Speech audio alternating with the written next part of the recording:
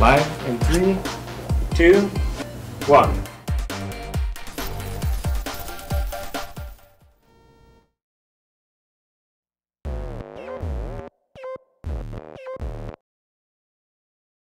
Cover a couple of different things.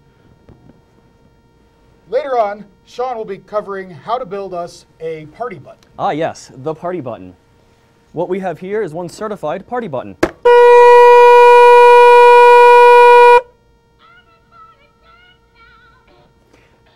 As you can see, I'll be showing how to build this a little bit later. It consists of one of SparkFun's giant blue buttons. That's just going to trigger an Arduino to play a song on an SD card using SparkFun's MP3 shield. That actually sounds one of our car horns, and then once that's done, it plays the song through an amplifier and a speaker out the front here. Just to make sure, if you guys are going to be following along, make sure you've got some tools ready. You need a soldering iron, some solder, helping hands, those are always good, some wire cutters, wire strippers, needle nose pliers, some scissors, an X-Acto knife, something to cut with, a hot glue gun, hot glue, and something to mark with, such as a Sharpie or a pen. The wish list for all the parts for this should be down below in the comments or on SparkFun's main site. Don't forget you're going to need a USB cable to program the Arduino, and now's a good time to charge your battery. So if you have one of these RC batteries, these lithium polymers sitting around, go ahead and start charging that with a balanced LiPo charger. But before that, I think, Evan, you want to show us something. Thanks, Shawn. So, while Shawn's getting ready, and while you guys are getting ready to get all of your parts for this build, came across this handy little miniature quadcopter. Now, these quadcopters have become fairly prolific lately, and today I'm going to murder one of these and tear it apart while you watch in one of our SparkFun live teardowns. So, multi-rotor copters, usually quadcopters, have been in the news a lot lately. They started out fairly recently in the last couple of years, just showing up on the market, but now they've been evaluated by certain companies such as Amazon for their home delivery service. So this is a fairly prolific thing, and actually some of these are so widely available that you can actually get something such as this for about $50 at your local hobby store or hardware store. So I'm going to cover a couple of brief points on quad rotor anatomy. So the first thing to do when we tear into one of these guys is we want to remove the biting organ or the blades.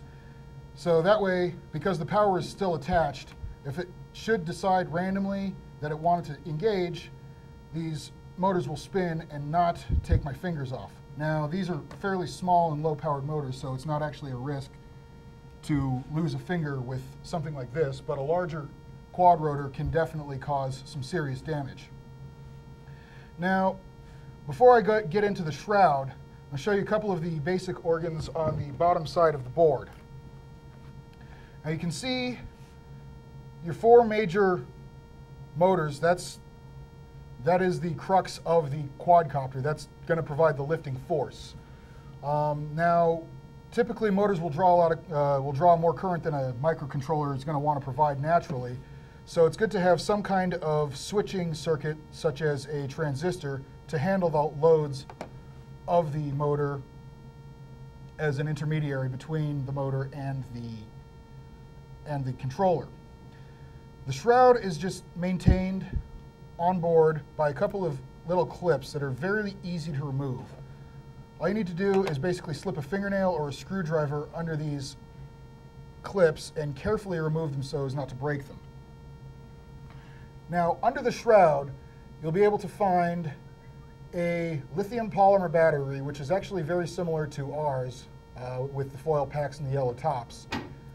This is a standard 3.7 volt LiPo battery, which does have its own onboard circuit protection, as you can see, or maybe you can be able to see inside the Kapton tape. Now, this is a good practice when taking apart any piece of electronic or mechatronic device, is to remove the power source completely before continuing. So that leaves us with the motor mounts and the bare board. Now the board is populated with a two-side configuration. The bottom side, which we covered, has the regulating transistors, as well as the crystal for maintaining time, and the on-off switch. On the top side of the board, underneath the lithium polymer battery, you'll find some number of ICs. Now on this one we have 4 visible. The largest one being most likely the microcontroller, which handles which will handle the input. Additionally, we have what is likely a transmitter radio circuit, so it can communicate with the controller. And because the controller is fairly discrete, up, down, left, right, and trim, a lot of the onboard processing and onboard sensing is regulated by a gyroscope, so all you have to do is send it a command, and the machine will parse what commands have to happen to keep the rotors stabilized. Now beyond that, all we have is the motors in their mounts, and that can slip through fairly easily, or somewhat easily, into the holes in the board. And at times like this, I like to have my handy SparkFun warranty voider to force things through the clips.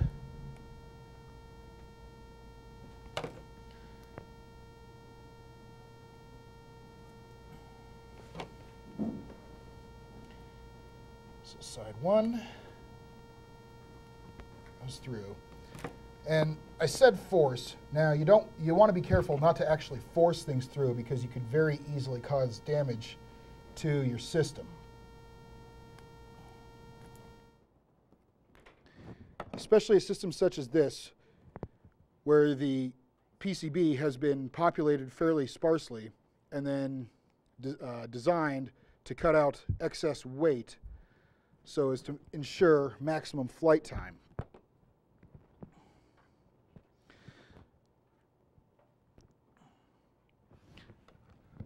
So there you have it, the basic anatomy of a quadrotor copter as it is broken down. Now all that leaves is the controller.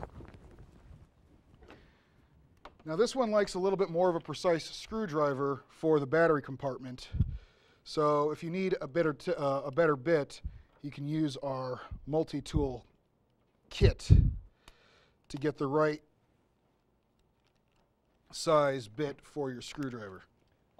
While Evan's doing this, I just want to make a point. If you guys are watching there, you have the comments on, I believe, the right side of YouTube. Feel free to ask us questions. Mike, I know, is going to be in the chat room to answer any of your questions. If anything is directed at either me or Evan, they'll be passing a card to us, and we will answer them as we can. Thank you, Shawn. Sure. So now that I've got the batteries out and the battery compartment off, getting into the controller compartment is as simple as removing 2 screws, and it might need a little bit of extra help from the slot end of the screwdriver, because these things tend to be fairly well put together and can need a little bit of extra coaxing. Now again, don't force it. If it doesn't come right off, probably need to loosen another screw. This particular model only has 2 available on the outside, and then as we get into it, you'll find that the PCB has been held down by another 2 screws inside. So I'll switch back to my Phillips side screwdriver and get the board off here. Now, if I was really clever, and I'm usually not, I would have removed the power switch on the outside first, because this is actually force fit onto the actual electronic component, so that's actually holding the board in place. With that out of the way, I can simply remove the PCB from the housing. Beware of little buttons. They might try to scatter off and make it hard to reassemble your board. So once we're inside the board, you can see a number of controls as well as 2 analog joysticks. Now the analog joysticks are similar in structure to our own analog joysticks, with the 2-axis potentiometers, as well as, in this case, an unused push button switch. Now, it's good to note that on the drive side, the actual throttle is not spring-loaded, so it trims like a typical aircraft control. And these will just slide off, revealing the 2-axis potentiometers on each side. Also, as you'll be able to see, you'll find a pair of trim buttons here and a pair of trim buttons here that correspond to those on the outside control. So all that remains is the radio transmitter circuit, the crystal, and the processor. And here's Shawn with the build. So before I do that, you want to fly it real quick? Absolutely. Take it for a spin. We got another one up here so you can actually see it in action. Oh, is it not going? Here, it is not going. Here, you try it. That is a failure. Give me 1 second, because I do want to see this thing fly. I'm sure everybody else does too. These are actually pretty sweet.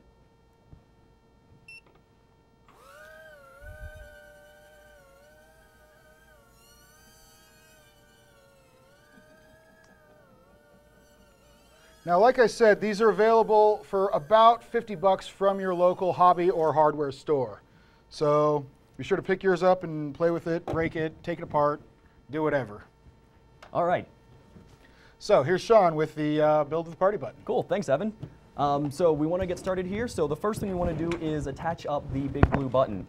Couple things I want to point out here is we have some circuits that we want to take a look at. So in the big button themselves, we actually have a built-in LED. And if we could get a shot of the circuit card down here from the above. As you can see here, we're going to hook up the microcontroller to a resistor and LED circuit. Keep in mind that both of these are built into the big button. And we're just going to configure an output pin or a pin as an output from the Arduino to drive current through the LED, and that's just going to turn on the LED for us. The other thing that we want to have, or the other thing that's part of this, is a button circuit. And that's going to actually be the big button itself. So notice that the circuit is broken as long as the button is not pressed. And what that means is we're going to connect the button to ground and to an input pin of the Arduino. So as long as the button is up, as in you're not pressing it, the circuit is broken and it would be just floating, but we're going to add in a pull-up resistor so that when the button is up, what that does is pull everything to 5 volts, or high in this case. So on the input, when it is high, the button is up. When you push the button, that actually connects the circuit down here and connects the pin to ground. So button up is high, button down is low, or ground. And if we combine those, we get what's actually in on the big button. And that is just going to be a combination of our LED and resistor circuit along with the pull-up. We're going to connect the COM, or common, to ground, and we're going to connect that to the LED minus. We're going to connect what's normally open to the big button to the to the input pin on the Arduino. Notice that we have an internal pull-up enabled, and we're just going to do that through code. That saves us from actually having to do a bunch of soldering and adding extra components to this, so that'll be helpful. The Arduino has that built in for us. So we're going to get started with this. Let me show you what we're doing with the big button here. So here's our button. This is a good time to take a look at the button and notice that I've gone ahead and marked the plus and minus, and that is the 2 outer pins, which are LED. You can hook that up to 5 volts and switch them to see what lights the big button, because there is an LED on the inside. We also have the top piece is our common. Going down the sides, we have the normally open and normally closed. We're not going to be using the normally closed pin. So what we're going to do first is we need to hook up the minus to the common, and we're going to do that by using some wires. And I'm using solid core wires here. You're welcome to use stranded core or stranded wires, but you would have to tin them. This is just going to save us some time because we're going to ultimately be connecting these to the Arduino using jumper wires, and this just saves us a good bit of time in wiring stuff up. So I'm going to go ahead and start wiring this, and what we want to do for these is we want to actually bend little hooks into the wires there. I'm going to use the helping hands, and we're going to loop the hook through the pin, and I'm going to use the helping hand to hold it like so. It's always a good idea to crimp these into place and then solder that up. So while I'm soldering this up, Evan, do you have anything to tell us about the world of technology news? Absolutely, Shawn, thank you. So, the International Consumer Electronics Show begins tomorrow in Las Vegas, Nevada. The 4-day show plays host to some of the latest and greatest in consumer technology from around the world. Now, last year we found that there was a huge influx of 3D printers and associated technology. This year we're expecting to see a huge push for 4K displays and technology as well as associated content. As always, we can expect to see all of the coolest toys well before anyone else sees them. And we actually have a contingent of our engineering team out there on site right now. So if you're out there in Las Vegas and you happen to see some of our team, be sure to stop by and stop them and say hi. Shawn? All right, thanks, Evan. I'm just going to be soldering some of these components on. This one I'm going to need to just tack on briefly. I'm just going to wet some solder onto that. We're going to come back to that one because that one actually also needs to be connected to the ground pin of the Arduino. But first, to actually hold this into place, I'm going to make another loop in this one, and I'm going to connect that to my common. As you can see here, as soon as I can get that through. There we are. And like I mentioned, you always want to try to cinch these hooks down. That just makes soldering a lot easier for everyone. Move my helping hands out of the way. And what I want to do is rest my soldering iron across both the wire and the pin to allow it to heat both of the metals. You'll notice that the solder starts flowing by itself once it touches the metal, and I'm not applying the solder to the soldering iron. Of course, this would help if it was a little bit more stable. There we are. And you can see it solidify once it turns that kind of dullish color. That's usually a rosin, or not a rosin, or a flux that's being solidified and crystallized, so you can just wash that off if you're trying to do any sort of reliability here. So the next thing I want to do is add another hook. I'm going to go to the minus side of my LED again, using my helping hands. And I'm going to get this around at a very awkward angle. Here we go. And because I did the hooks, even if the solder melts while I'm doing this on the other one, it should mostly stay in place. So we have that one. Now we want to check. Yep, those are still in place.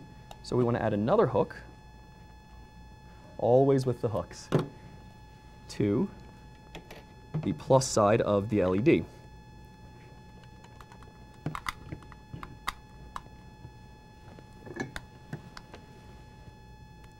And we're just once again going to try to get, and you want to use not the very tip of the soldering iron, you want to use a little bit back from the tip. Because what that does is transfers the maximum amount of heat to whichever surface you might be trying to solder to. Another trick I like to do is put a little bit of solder on the tip. That seems to, oh dear, that didn't work so well. This thing fell open, so let's put the hook back in there. Guess what I forgot to do? You want to cinch these down so they don't move like they just did while we were trying to solder. And we are having some instant mic adjustments while I'm soldering. Always a dangerous proposition. And we are going to solder. Come on. There it goes. All right, so once that's solidified, and check that connection, make sure that's mostly good. Yeah, that'll work for our purposes. So, and we're going to add one more to the normally open. Always with the cinching. Let's not cinch the two pins together.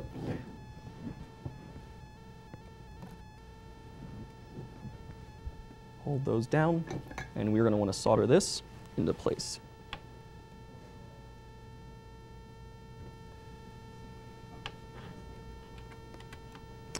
And every time you're doing a very large surface like these pins, that usually requires a very long dwell time with your soldering iron before you can get any of the solder to melt.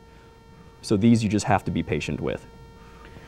And as always, feel free to leave a comment with your question on our page for the broadcast. Okay, so we've got the button here, we've got the wires, we have the minus LED hooked up to the common, we've got a minus that's going to go to ground on our Arduino, we've got a plus going to our output pin, and we have a normally open that is going to an input pin on the Arduino. So next up we want to do the car horn. And this one is a little bit tricky. So if we can get another shot of this circuitry, or this circuit, this diagram we have going on. The car horn is rated for 12 volts and will easily suck 8 amps. That is far more than the Arduino can provide. So we're going to use a very large MOSFET, an N-channel MOSFET. These things are rated for about 60 amps, so it's perfectly fine. What I've noticed is that the batteries, these here, the RC batteries that SparkFun sells, and these that SparkFun sells are rated for 7.4 volts. What that means is that they will provide that even though it is less than the rated 12 volts for the horn, it still seems to work. The problem I see sometimes is that when we have this all hooked up, the car horn will still happily try to draw a lot of amps and could potentially bring the voltage down of the whole Arduino circuit, which means that we may see a reset, so it might or might not work, but this is a good opportunity to test this. All right. So notice that we're using the MOSFET here. We are going to be hooking up the output of the Arduino to the gate, which is going to be driving the switch, controlling the current from the car horn. We're going to be using a pull down so that the floating line isn't just going anywhere. And all of that's going to be connected to ground so current just flows through. Okay, let's begin to hook this up. So first thing I'm going to do is use one of these male DIN connectors, and that is going to be hooked up to the battery. You notice the batteries that we sell come with these, and they will mate like this, and they are polarized so that these horizontal pins are the plus and the vertical pins are your minus, or ground in this case. So I'm going to be attaching 2 wires to each of these and just using the hooks like we did last time. One set is going to be going to the Arduino to provide power. The other set is going to be going to the car horn to provide lots of current. So while I'm setting that up, Evan, any more stories for us? Oh, sure. While we're addressing car and automotive related hardware, IHS Automotive has recently produced a study forecasting the market saturation for autonomous, self-driving, and driverless vehicles over the next 36 years. The study goes on to predict, or the study predicts that consumer autonomous vehicles should be road ready by the year 2020. The study goes on to expect that about approximately 230,000 vehicles will be available and on the road by the year 2025, and by 2035, 11.8 vehicles will be road ready and on the road. Now, the study goes on to estimate that almost all vehicles on the road at that point will be autonomous by the year 2050. So that being said, there's still expected to be some amount of driver to driverless vehicle accidents, so you better get your car horns ready. Speaking of which, Shawn, how's your car horn? Oh, the car horn's not quite hooked up yet, Evan. We're still working on this power connector right here. Let me see. I'm trying to connect these down here. So they say, good. It's always tricky when you're trying to do 2 wires on one terminal. What I have done here is I've hooked up both wires. I've used hooks on them and then sent them both through the helping hand so that it'll hold both wires in place while I attempt to solder all of them at once. This is preferable to trying to solder one at a time. If you try to solder one at a time, you do the first one, that one might be okay. When you try to do the second one, it will likely desolder the first one, and that just flies all over the place. And this is also, once again, a very large connector, so it requires a good bit of dwell time with your iron tip. And we're getting that there, and it usually heats both sides, so I can come back in here and apply solder to both sides. So when the helping hand is actually holding the wire in place, that will help with a lot of the strain relief while the wire is in a liquid state. Yes, absolutely. Thank you, Evan.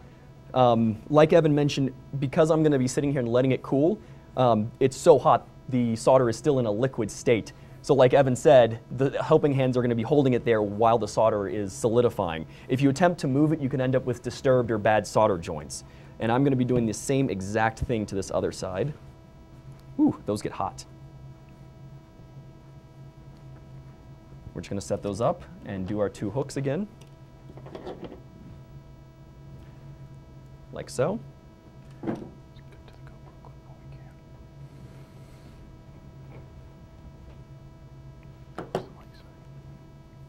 And we've got the 2 hooks going in the side here. This one's a little bit easier on the horizontal one. Oh, actually, I don't want to come out that side because there's a chance I'm going to be shorting those 2 pins. I want to go to the outside of this Dean's connector. And these connectors are quite useful. You find them a lot on RC type stuff. So your cars, your RC cars, your RC planes, these appear a lot on the battery. They're nice because they're polarized. And usually you'll find the female connector on the battery so you can't accidentally short pins together. These are not holding for me very nicely.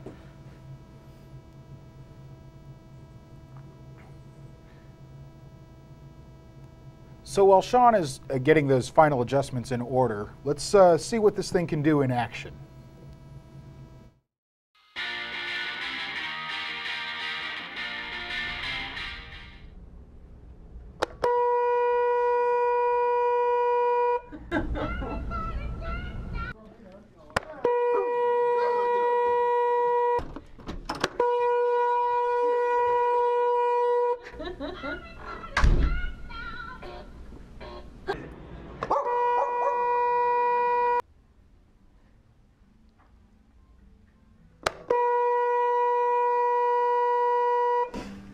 Start off.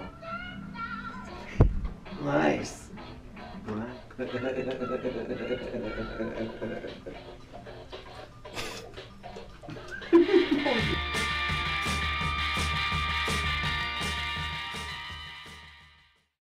For watching, we just showed some footage of the party button in action. Once we had that built up, we were able to go around last week and show it shooting some people in the office and scaring them or getting them to party depending on their reaction to either the car horn or the music. And I'm just finishing up this connection here.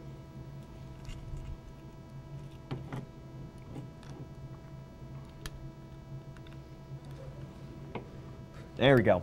All right, now I have everything all soldered into place. So this was definitely one of the trickier ones to do, and that one gets a little bit hot. So then while that one's cooling, I want to pull out the N-channel MOSFET for everyone to see. My little bag of parts here. And what we're going to do with this is, the way to remember these things go is you can read across the side, gate drain source, so GDS. We're going to want to add a pull down between the gate and the source. So the way we're going to do that is we're going to make 2 little loops in our 10K resistor here, somewhat near the body of the resistor, and we want full loops on these because we're going to actually attach this to the MOSFET itself.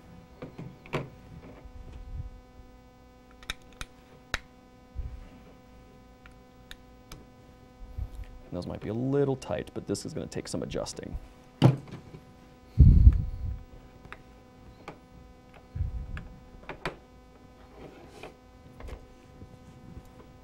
So I made that one a little bit too small, so we're just going to make this one a little bit bigger. And I'm just using a set of needle nose pliers here to adjust these and to make the loops. In fact, if you have to, remake the loop again.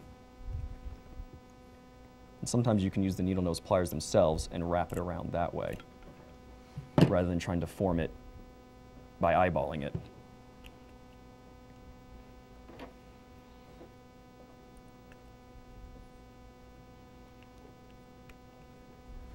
There we go. All right, so I'm just adding a pull down to this, and I'm going to cinch these shut. And I'm going to use my helping hands. This thing should be nice and cool by now. Move this back. attach my MOSFET to the helping hands, and we are going to carefully solder those connections in there. And once again, make sure you're hitting the tip of the iron against both sets of pins. It might take a little bit because there's still a good bit of metal that we have to heat up. There we go. That's one.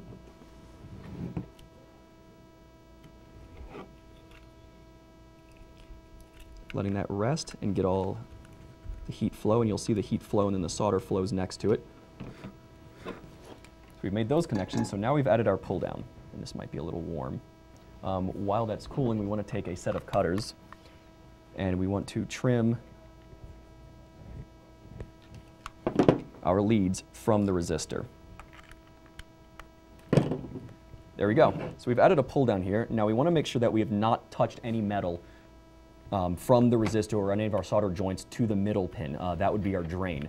That would short some stuff out, and we certainly don't want to do that. So then, now that we have our power Dean's connector, we're going to want to hook everything up to the horn. And that's going to take a few more cables.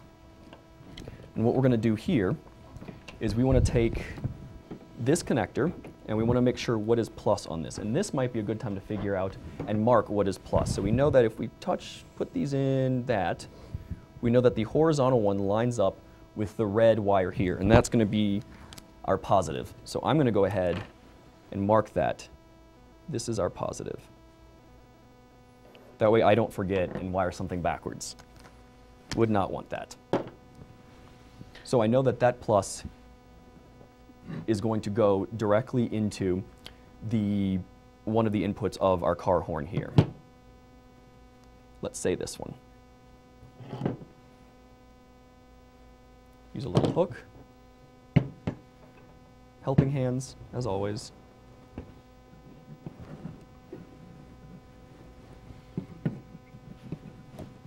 Oops.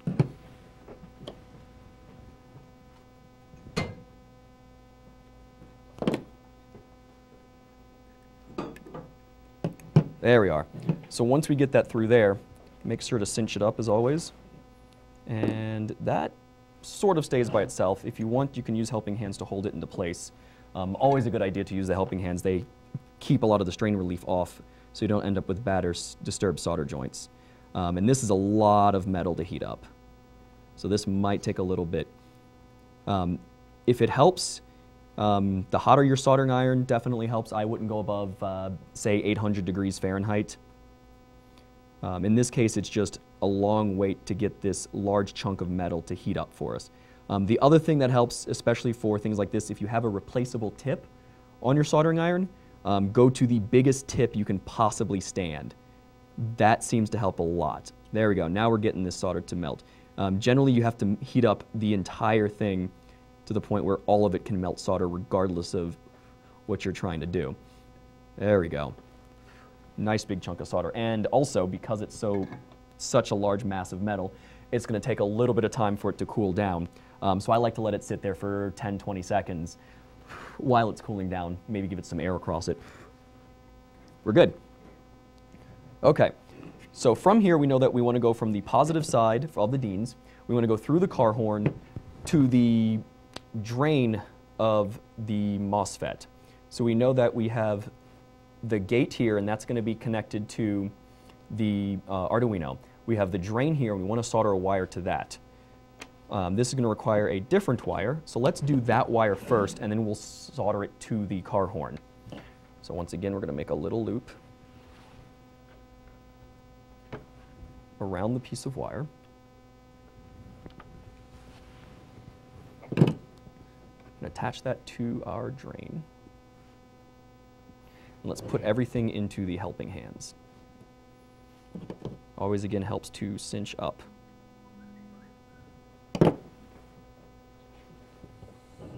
And get everything settled into our helping hands. And we can kind of leave stuff apart like this. I'm not trying to bunch everything together. If you're trying to do this for any sort of stability, I would put it in one of our proto boards or something you can actually solder into. This is just a quick and easy way to solder up a MOSFET. Certainly not for reliability. So once again, we're going to get some solder onto this as soon as everything heats up.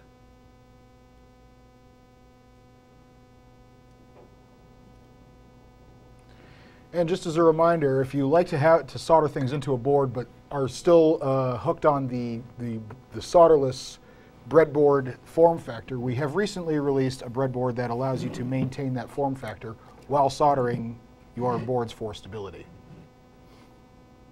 I hear those are quite popular, actually.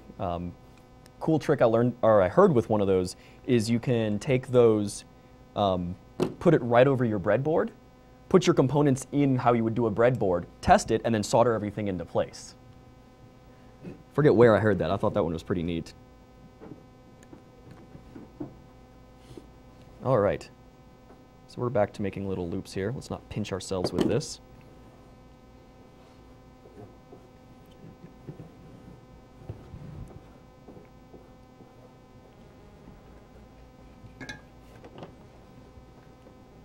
And we are going to, once again, we're back to one of these giant metal lugs.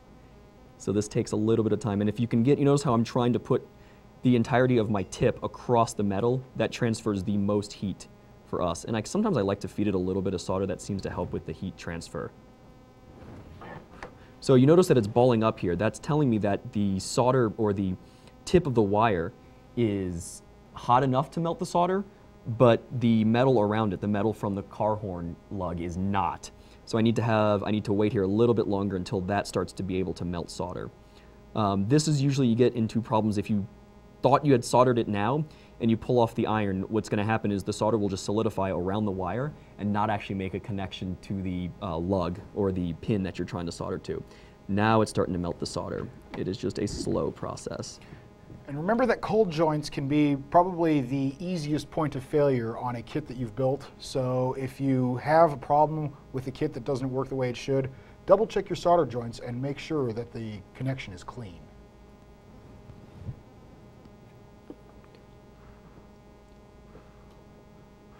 Let that solidify. And you can always tell the liquid metal, when the solder is still liquid, it looks like T1000 from Terminator. It definitely looks like liquid metal. Very shiny. I mean, you can move it around if you want, but that's a bad idea. When it solidifies, it'll turn kind of a dullish color, and that's a good sign that it is okay to move. All right, or you can poke it with something to see if that works.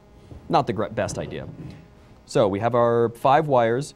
So once we're in this stage, we know that we need to connect this is our plus. We know that we need to connect the other minus to the source, so GDS of the MOSFET. And we're just going to come around here, make another little hook, and connect that to our source. And it's a good idea to keep the wires away from each other. You don't want to run the risk of having them short.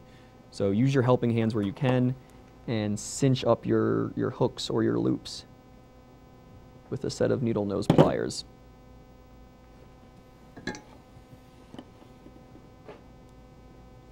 Just very carefully heat that up, and these should go a little bit more quickly. There we go. I do want to make a note here that these are 22 gauge wires. These solid core wires are rated for 2 to 3 amps, if I recall. Not enough for the 8 amps of the full blast of the car horn. But because we're only running it at 7.4 volts, the car horn, I measured it, only draws about 2 amps, so it should be okay. There was an instance, Evan's already laughing at me, there was an instance where we tried to drive 12 volts through one of these car horns. Do you want to tell that story, Evan? Oh, sure. So recently at a local hackathon, a number of our staff were present to offer some technical support, and we figured might as well participate while we're playing. So one of our crew decides to try and set up a timer buzzer with the car horn, with only the scraps of parts that we had available with us. So it ended up being loading into one of the laptop power supplies that we carry, and some of the prototyping wire that we tend to include with the SparkFun Inventors Kit. which, as Shawn said, tends to rove around a 22 gauge. Now, when we finally got the system ready and working, it actually did work, but after about 3/4 of a second, we started noticing smoking coming from the wires, and it actually caught fire. We quickly cut power to prevent any further malady, but it's definitely a wise precautionary tale to make sure that your wires can support the current that they're loading. Yeah, always look that up. You can find charts and stuff on the internet if you're looking to see how much your wires can do. Yeah, that was fun. If I remember, it also melted some of the insulation together of some of the wires. Oh yes, and we actually had a solid short circuit with that. Oh, fun. Okay, so we are done with this circuitry. We have the car horn hooked up through the MOSFET to the power connector. We've got these two going off to power our Arduino. So we'll put this aside for the second, and we're going to look at the mono amplifier. I've taken the liberty of soldering the headers on. You can find lots of tutorials on how to quickly solder headers up. These are just the standard breakaway 100 mil headers that you can find. What we need to do with this is solder some wires from the mono amplifier to the speaker. You notice that there is an out. We're going to be using the out plus minus, and we're going to the speakers. These happen to be labeled plus minus. So first thing I want to do is actually add wires to the amplifier itself, and I'm just going to hold the mono amplifier in the helping hands, and one at a time add wires that go to the speaker. And because this isn't multiple wires on one terminal, I can happily do this one at a time. Once I've stuck it through there, make sure you've got enough sticking out the back, enough wire sticking out the back here. If I can turn that up so there. Sort of see what's going on. Rest your tip across both the tip of the wire and the plated through hole pad. Once that heats, should be able to create a nice Hershey Kiss style solder joint. In the ideal situation, you want to make sure that you have a little bit of solder coming up through the primary side of your board. So once that's done, we're going to go ahead and stick a second wire in here. Use the helping hands to clamp those into place.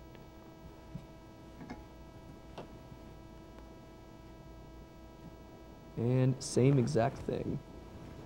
Apply the iron to both the tip of the wire and the pad, and let the solder solidify. Okay, so we have that. Those look good. Solder coming through the primary side. Good time to go ahead and clip these. You don't want these bumping into something and shorting. And now we are going to go ahead and solder into the speaker. So remember how I said you want the plus going into the plus of the speaker, and there's a little bitty mark on the speaker. You can see it here, at least on these speakers. If you happen to have gotten lucky sometime before Christmas, we had the larger 25-watt speakers in stock. They were not available when I was creating this, so unfortunately I was not able to do the party button with the much better speakers. I think they're supposed to be back in stock sometime mid-January. So if you're watching this at a later date, feel free to use the larger ones. You might need to use a different amplifier because I don't think this is powerful enough to supply those at 25 watts. Those would be a lot of fun to play with, but unfortunately I did not have them available for this build. Which is sad because the car horn vastly overpowers the speaker. So you hear the car horn go off, and then a little bitty tinny speaker comes out and plays some music. The idea is there, and once you get the hang of this, you can try it with a larger speaker and a little bit more power. All right, that's the plus side of the speaker. Let's go to the minus side. Plus and minus doesn't really matter in speakers so much because they're just looking at differences in voltage, so as voltage goes up and down. If I reverse these, you would hear the same thing. It only comes into effect when you are dealing with stereo sound. So if you have more than one speaker, you want them to be in phase or in sync with each other. So if you reversed one and not the other, there's a good chance the sound might cancel. And I'm getting this thing caught. There we are. So I'm going to cinch this. Oh, right, speakers have magnets on them. It's catching my tool. There we are. Solder this last one on here.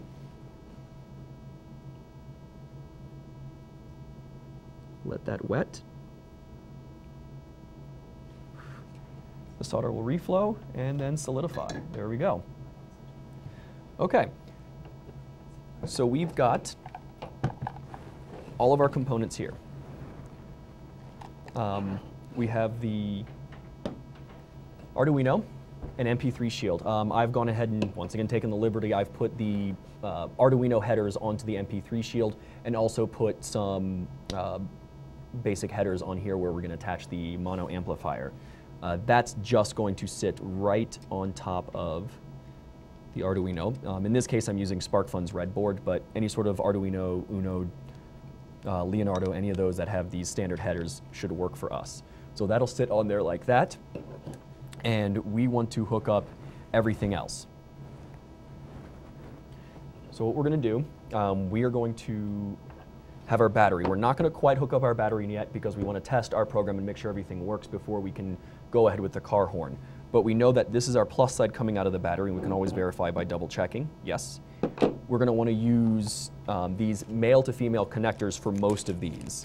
So I'm going to take my baggie here, put them out, and we're going to connect the plus side of the battery to V-in of the Arduino. And keep in mind that we want to use V-in, not 5 volts, not 3.3 volts, because this is 7.4 volts. The Arduino is going to go ahead and regulate that for us. If we try to plug it into something else, we might blow some stuff up, and I think we've all sold out of the magic smoke put her back into thingy. The mono amplifier. So we want to have the 5 volts come out of that, or coming out of the Arduino, going into power plus of the mono amplifier. We want to have the A0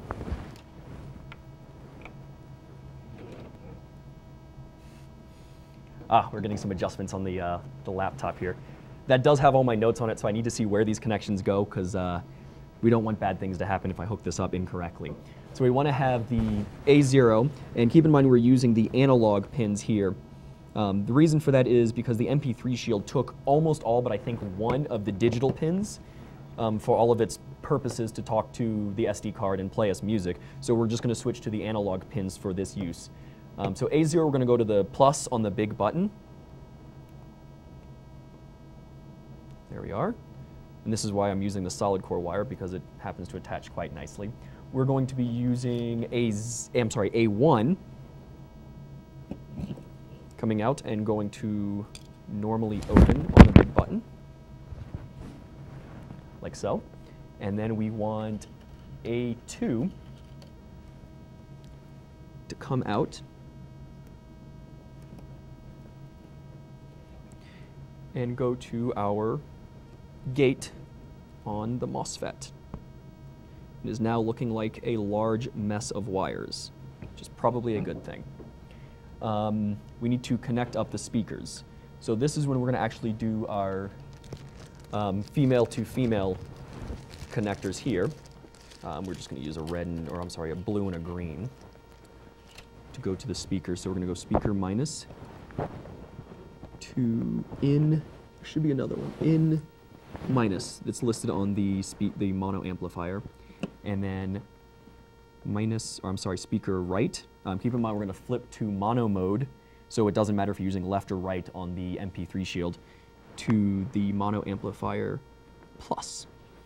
Okay, now we got to do a bunch of ground connections. So, good time to remind you guys, feel free to ask us questions, post them in the comments section, that little chat room thing you've got. Anything that's directed at me or Evan will be sent over to us. So, back to this, we've connected up the speakers, we've got to do ground. So we have 3 grounds available on the Arduino. The first one we want to make sure we have going into the battery. The second one, we want to make sure we've got going to the mono amplifier. It should be listed as ground. There's PWR and GND listed on here. There's a third pin But we're not going to be worried about that one too much. And then we should have one more ground. I'm going to use a green here. And we're going to go to, there should be one more ground on this side of the Arduino. Make sure I plug it in the right one. And on the minus in the common of the big button. Okay. Now, that has everything hooked up for us. Before we test this programming, I want to make you aware of one thing. We actually want to disconnect VIN. The reason for that is when we go to test the programming, because we still have it plugged into the computer at this point, VIN might try to draw way more than what USB can supply. It'll just bring the Arduino down. That means the horn's not going to fire until we plug in the battery, but let's unplug VIN for now. We'll plug it back in when we go to test the horn. Okay, let's switch over to Arduino and our programming. Okay.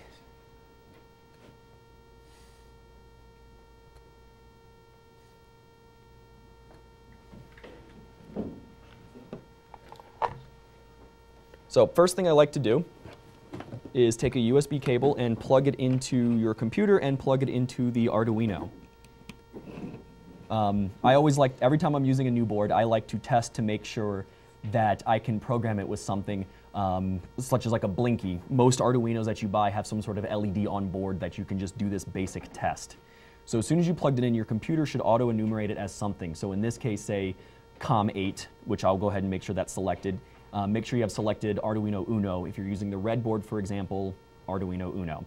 So with those, go to File, Example, and go into your Basics and Blink. Always a good one to test. I leave everything as the default and just say Upload. That's going to go ahead and compile and upload it to the Arduino so that we can test this. I like to test this because it makes sure I've got that connection made. It looks like it's uploaded. If you twist it, you can see in the red board has a little bitty blue LED that will blink on and off about once a second. Good. That means this hardware is working. I know I can program it from the Arduino Sketch. So now we want to go in and install some libraries. So what we want to do is go to github.com. We want to go to SparkFun. Lots of love for the GitHub over at SparkFun. And we want to go to Party Button. I've created this. This should be public for everyone to see.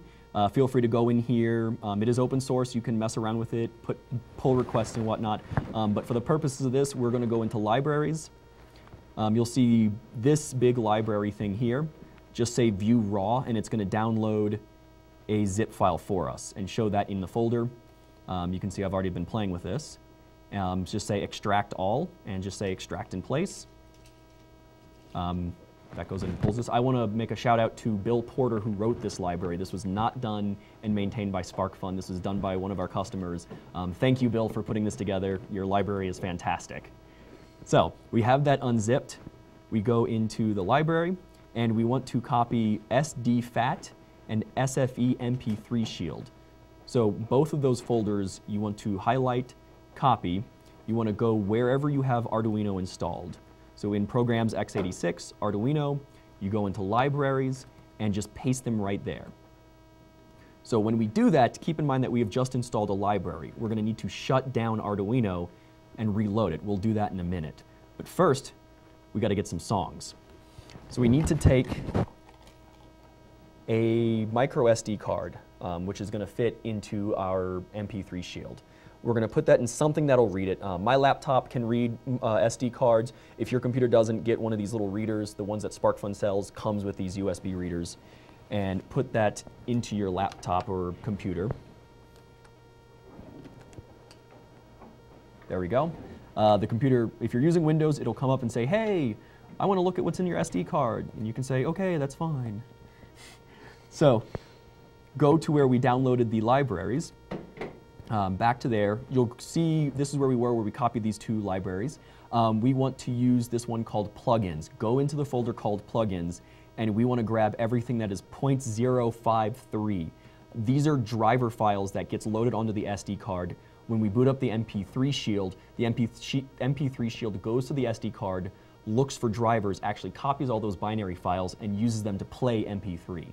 You can load them into the Arduino sketch somehow. I'm actually not entirely sure how that's done, but this is just the vastly easier way to do it. Go to your SD card, the root directory of that. You want to paste all those .053 files in there. And the next thing we want to do is find us some music. So wherever you have some music, find us a song. We're going to use a good old 90s dance song for this. So copy that. Go to the root directory of your SD card, paste that in, and once you're doing that, you're going to notice that it's a lot of times if you're using like iTunes or Amazon or something like that, you have a kind of nasty file name. The MP3 Shield does not deal with nasty file names too well, so you want to name it something else. In this case, I would say try to keep it simple. I'm just going to use track 000. 001. You can call files or songs by name based on the file name in the Arduino sketch. We're just going to say, hey, play the first one. It still doesn't seem to like characters like spaces or dashes or things like that, so keep the file name simple. Okay, go ahead and eject the SD card. Now's a good time to remove that.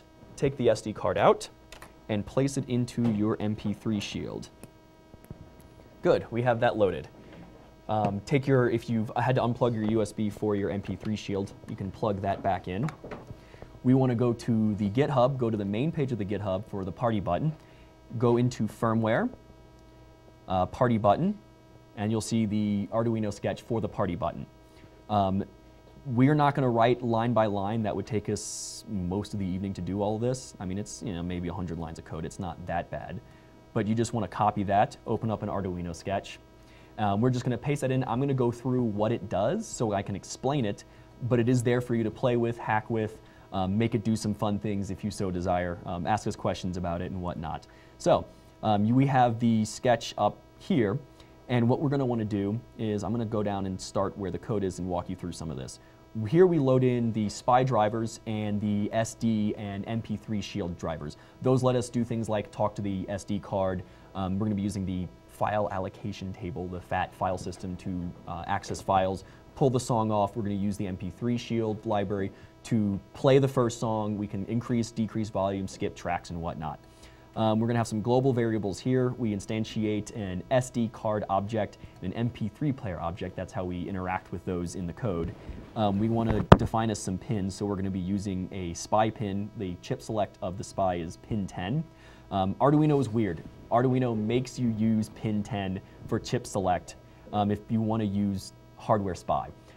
If you don't enable pin 10 as output, you cannot use hardware SPI in Arduino. I don't know why that is just part of Arduino. So the next thing is LED pin. This is what we've assigned earlier. A0 is LED, A1 is button, the horn is A2, and we're going to have some states, and I'll show you how that works in a minute. We fire up the serial port, so if you want to debug this and see what's going on in the background, you can. Not really important for this, though. We define all of our pins as output except for the button pin.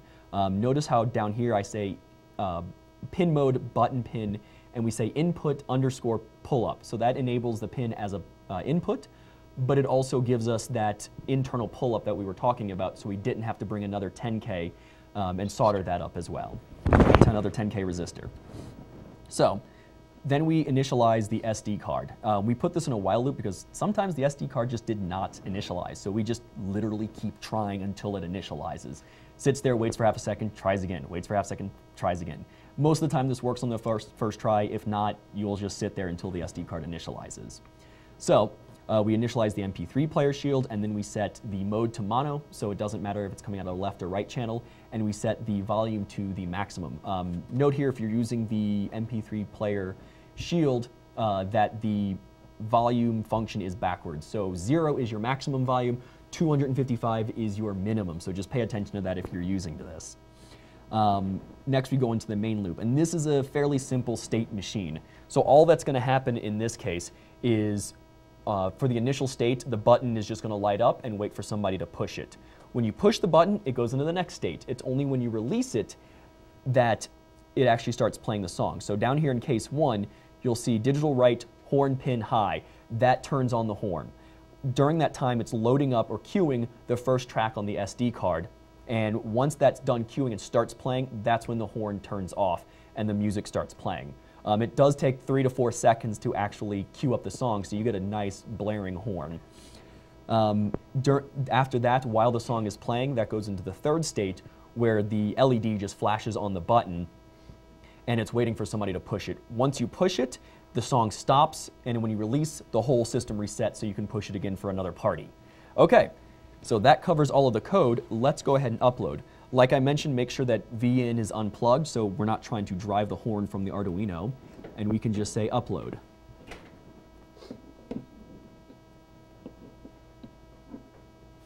It takes a little bit to compile this.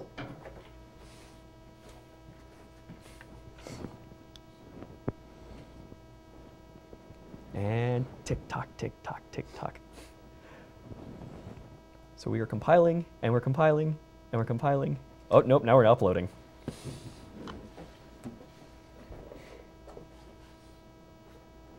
Ah, light came on. We are good to try. So, light comes on. Let's see what happens. So remember, it takes a little bit to queue up the first song. And I don't hear any volume, do you? Huh. Now we're going to have to troubleshoot because nothing... Oh! You don't have any power coming out of you. That is interesting. This MP3 shield does not have any power going on.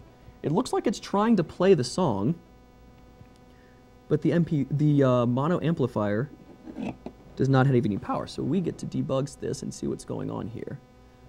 In plus, power, and ground. I have this hooked up correctly. And there is no power going to the audio amplifier. I get a very, very low... Huh. That is interesting. So while Shawn is troubleshooting, I just want to take another moment and remind you that if you have any questions, feel free to post them in the comments section to your right. If you'd like, Shawn, we do have more for you. Ha! Okay, let's try this again. I can hold it in place, and it seems to be holding. I think I have a short going on here.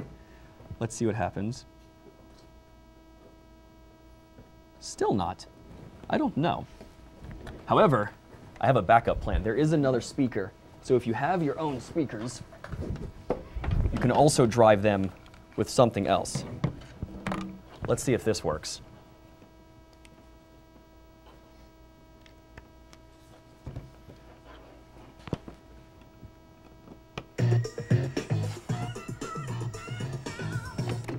So my backup plan is to bring your own speaker to this. I am going to have to troubleshoot this mono amplifier, but for the time being, I'm just going to go ahead and use this speaker. So this should hopefully fit in our box later. So as you can see, we've got this. We hit this. This comes out of the MP3 shield and goes to a bring your own speaker.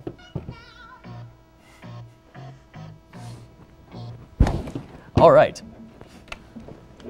So we got that working. We want to put this into a box so we can actually have a mobile party button with us. Something the size of a shoebox should hopefully work for us. Let me just show you the basic layout of what we're going to be doing here. Let me take off my speaker.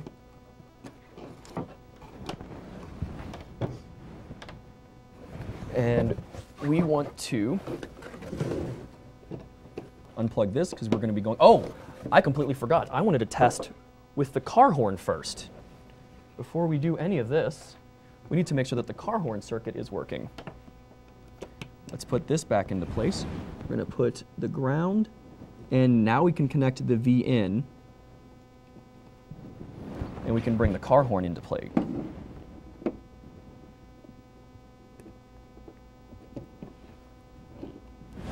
All right. Yeah, this one might get a little loud. And this is what I was talking... Oh, it's trying to play. This is what Case in point. So this is what I was talking about where it was dipping the voltage a little bit. If you have bad solder connections or whatever it might be, this might come into play. And I saw this on my other one. A lot of times you can disconnect the battery and bring it back. Man, you are not being fun with me right now.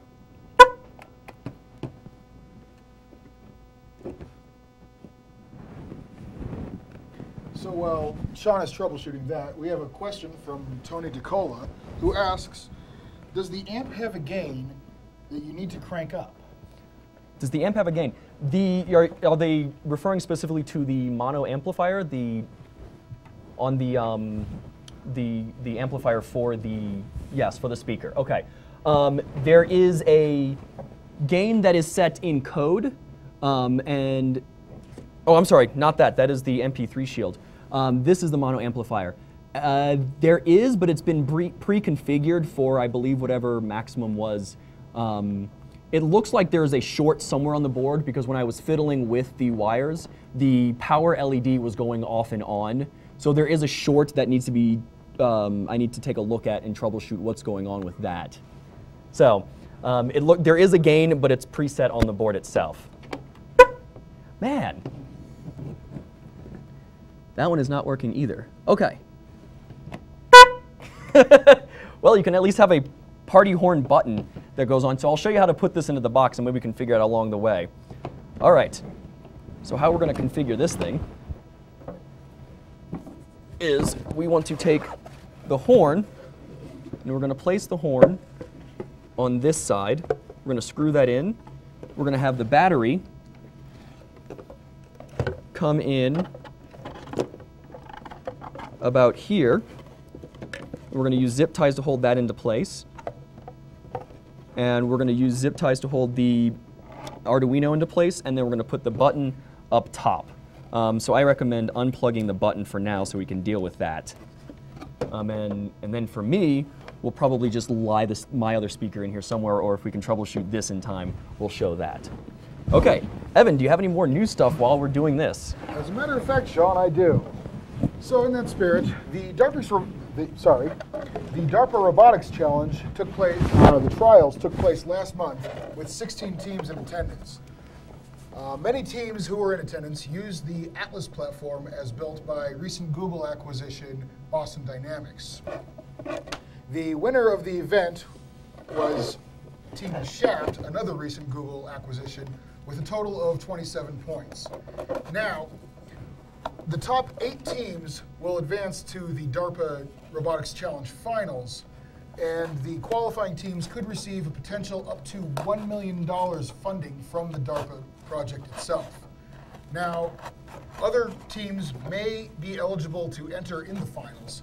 However, they would have to secure their own funding.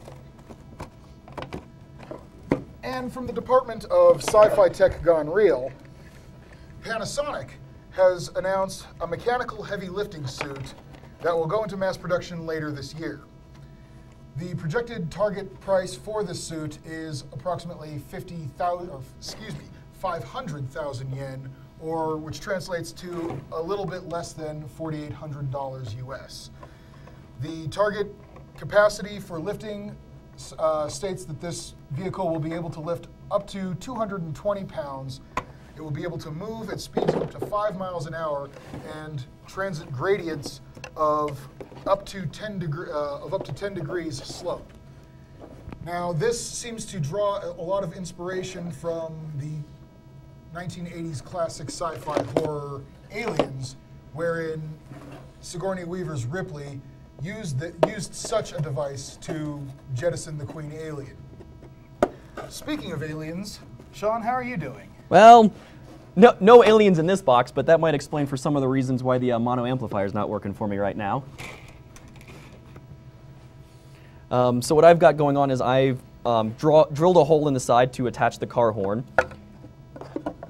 I'm going to use a zip tie to just kind of hold the battery into place. I'm going to go down one side and come back the other.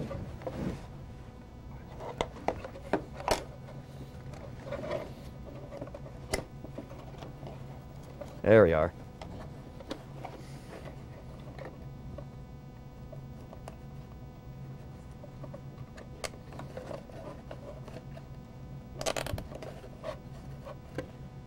And there we go. use some cutters to cut the zip ties so there's not just flailing everywhere. And then we want to use, again, zip ties to hold the MP3 player. Actually, first thing we want to do is cut a small hole. Mark that so we can get in with the USB later on if we so desire. And then we want to mark where we want to drill some holes for zip ties. So we're just going to,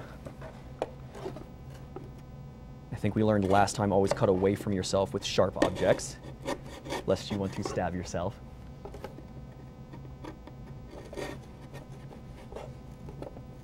I'm just cutting a hole in the back here so we can get a mini USB cable to the Arduino if we want to reprogram it for later purposes.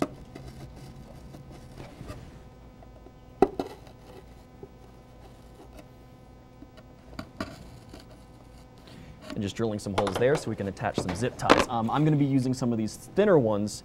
The larger ones don't quite seem to work with the Arduino holes, the ones that are meant for, say, 440 screws. Just make sure I'm doing this the right way. I'm going to have to get underneath this box to do this. There we are. Put the Arduino through there. And we're going to come down through this side, like so. And this is just one way. If you've got screws available, you can also use screws to hold the Arduino in place. Zip ties are just fun and cheap and easy. Why not? There we go.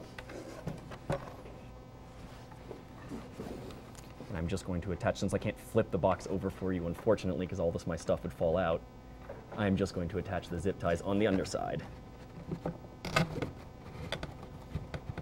There. Actually, that one should hold it pretty well. We are going to go ahead and cut these.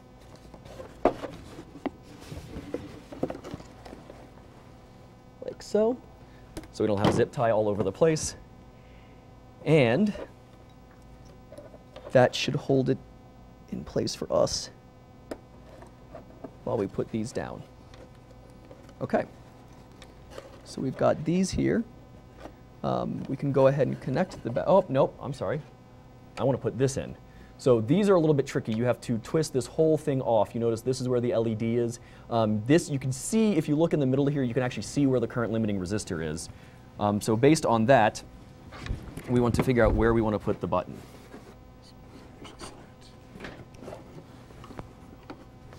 So I'm just going to mark around the side. Wow, it's a terrible marking job. And that's the great thing about using a shoebox or one of our SparkFun Red boxes as an enclosure, is it's very forgiving. So if you don't have precise tooling, you can very easily cut sort of a makeshift hole, and it'll fairly easily be concealed. Yes, absolutely. And the nice thing about working with cardboard is you can kind of eyeball stuff, so if you make it too small, too big, you can easily adjust it.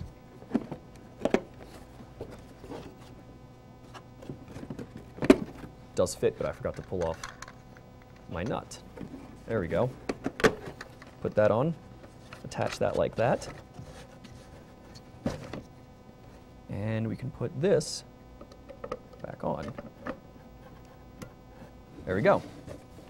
So now we want to hook this back up. So we had a ground. So this is going to be the green wire coming out of here. That we want to go to the minus.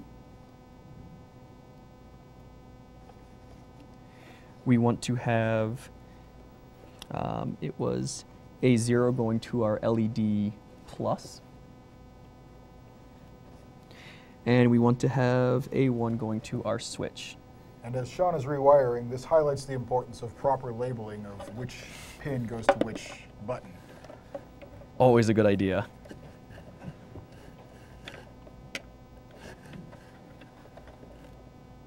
All right.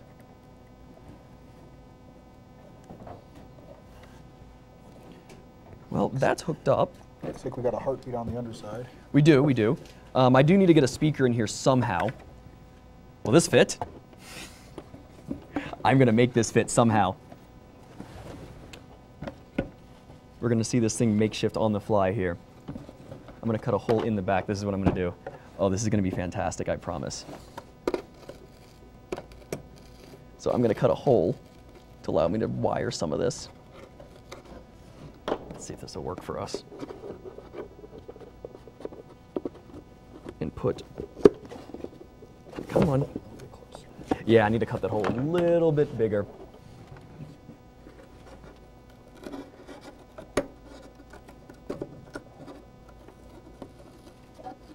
As we're coming through, we can take our speaker wire. Now the reason why you had to go a little bit larger with the speaker hole is because the jack actually sits about 1/4 of an inch back from the enclosure wall. So we need to be able to get this, some of the strain relief on the end of the speaker into the box as well, not just the jack. Correct. And I'm just going to cut another hole back here of similar size so we can just thread the whole slew of cable through.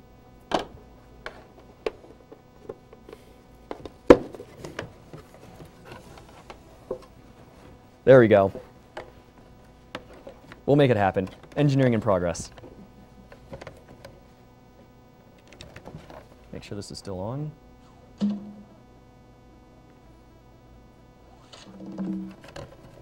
Does everything fit, mostly?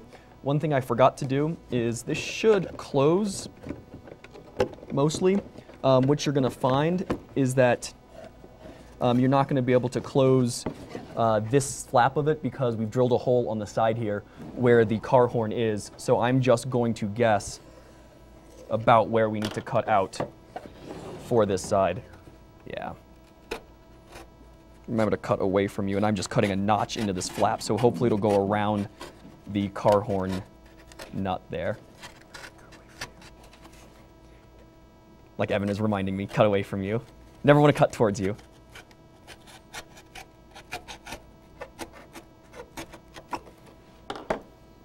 All right. Let's make sure our stuff is connected. Hopefully nothing blows up.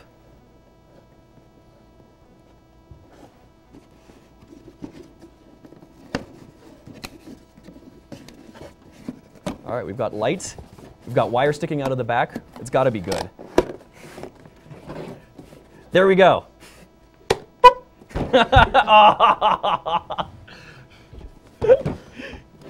Well, it seems that there's something going on with the car horn itself. Maybe there was something wrong with the wiring connection. I can do the magic pie trick here. Yeah, unfortunately that does not, it seems to blow once and then that's about it. Nothing seems to be smoking or getting hot. That's always a good sign. Well, let's see what happens. If I watch, no, doesn't seem to be bringing down the MP3 shield. I can do the pie out of the oven here and show you what's going on with the one that I know does actually work for us. Evan, you want to take a look there? So we've got the internals of this that's wired up the exact same way. The car horn's coming through the MOSFET here. That's being powered by the battery like so. MP3 shield going up to the giant button. And then you notice I cut a hole out in the front here. The one thing to keep in mind is if you're doing the speaker out of the front, is that you'll need to cut a hole in the front so that you can actually let the sound come out and not sound too muffled.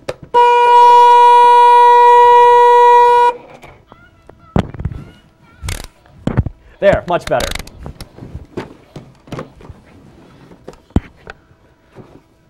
Okay. So, that wraps it up. Did you just hurt yourself? No. Might have killed the board though. You realize your battery's still plugged in, right? Yep. Okay, cool. Trying to get a live voltage test. We are seeing tech support in action.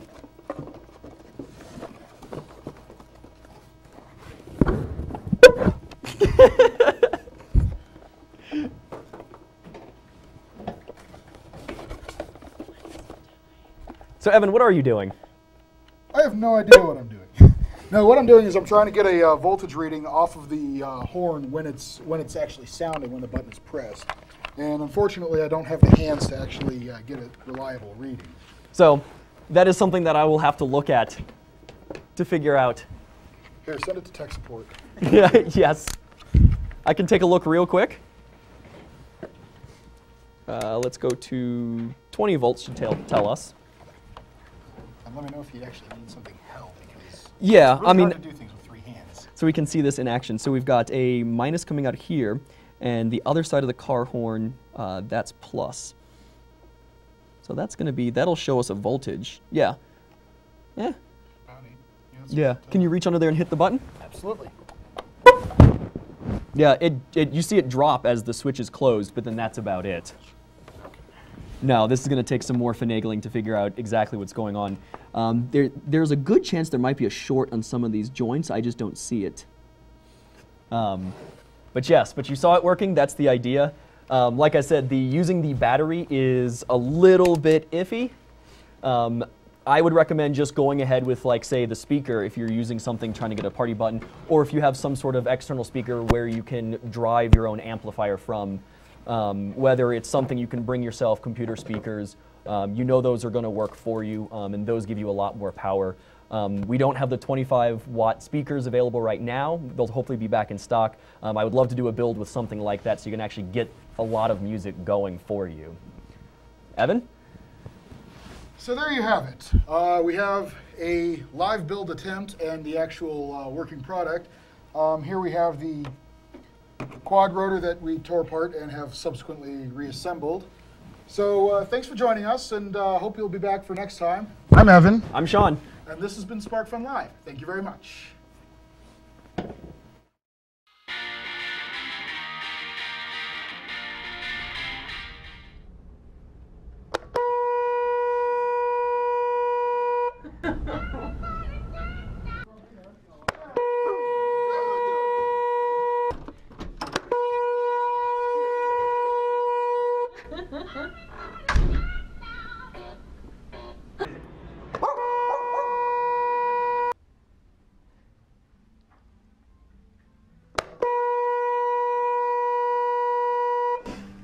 Start off. Nice. We're